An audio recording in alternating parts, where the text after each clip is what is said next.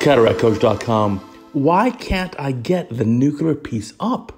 What's the key to making it easy to bring pieces up out of the capsular bag? Here's the first case, and the key here is, look, the halves have not fully separated. We'll go into chop, place the chopper, it looks pretty good, separate the two pieces, and it looks like we have two halves. And I try to separate them a little bit more, and I'll try to bring up the first half. And it looks separated, but as I try to bring it up, I just can't.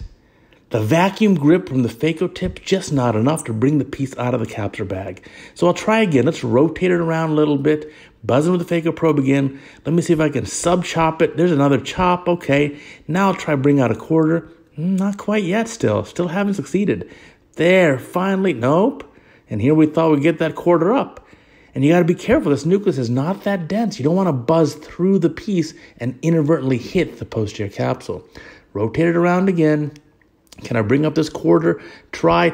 Oh, yes, finally. So the issue here was the halves were not fully separated after the first chop. And that's because the nucleus is on the softer side. So I had to rotate it around, get a few other chops in, and finally bring up a quarter. And now I can get the other half up out of the capsular bag. We can emulsify it. You can see there's not a whole lot of nuclear density. So it emulsifies very quickly. We can aspirate it very easily. There's the last little bit of it, chopper in that safe position. We still got the nucleus out in a little bit more than a minute. Not too bad. Now let's go back and show you a different case. Here's where the halves will be completely separated, and it'll work much better. So there you go. Rhexis has been done. Hydrodissection is done. Here comes the phaco probe. Again, we're going to use phaco chop mode on my machine, which is a flow 40 cc's a minute, vacuum at least 400, 500 millimeters of mercury. And it's buzzing with the phaco probe here to hold the nucleus, and then chopper goes there, and that's fully separate, and that is a complete separation. See how that red reflex kind of leaks through between the two halves? Now I can chop the first half, break a little corner off, chop that first half again. So now I've got the first half split up in about 3 pieces. Let's just emulsify those down, and this goes a lot smoother. In this case, there's more nuclear density. So when we have that chop, we can propagate it through the entire nucleus and really separate the two halves at the very beginning.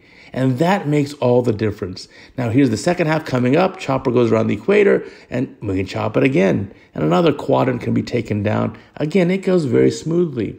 Now, if you look back at these video clips, the time to remove the nucleus in both of these cases was about the same. So it's not about speed here or efficiency, but it's about feeling like we're in control. So this case that you're watching, I'm very much in control. And we're able to remove the nucleus in about the same amount of time, a little bit over a minute. But I felt that throughout the whole procedure, everything went smoothly and there were 0 issues and everything worked well the first try. I didn't have to do anything alternative. I didn't have to rotate and try again. So I want to show you that same clip. This is the second case. I'm going to show you the same clip from the beginning. And let me talk you through some of my little pearls here. Teach you how we do this. So there's that little extra aliquot of dispersive viscoelastic to protect that central corneal endothelium. Phaco probe is going to go in the eye. Bevel down. I want occlusion. So why not? Go bevel down.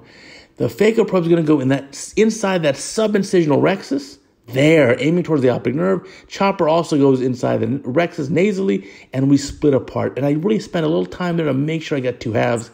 The first half immediately brought up. Chopper hooks the equator and can chop it again. We go back in the remaining piece and chop it yet again. And so this is the technique that I really enjoy doing, and everything goes very smoothly here. I like to take out the first half completely before I attack the second half. Now, some surgeons like to go ahead and chop the whole thing into 4, 5, 6, 7, 8, whatever pieces you want, and then take them out one by one. I prefer it this way. And here's the second half coming up, and again, chopped in half. There it is. And now the chopper is just going to be used to push the pieces to the phaco tip. And then when the last piece is coming up and nothing is weighing down that capsular bag, let's put the chopper there in that safe position to make sure that the bag doesn't come up and inadvertently touch the phaco tip.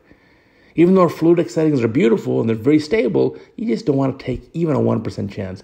Now here comes a little bit of an epinuclear shell. Vacuum only here. Bring that thing up. Get it out of the eye. It goes great. So remember, if you're having trouble bringing up a nuclear half out of the bag, it's probably because The two halves are not completely separated. Every day with a great video like this and other surgical pearls that'll make you a better surgeon.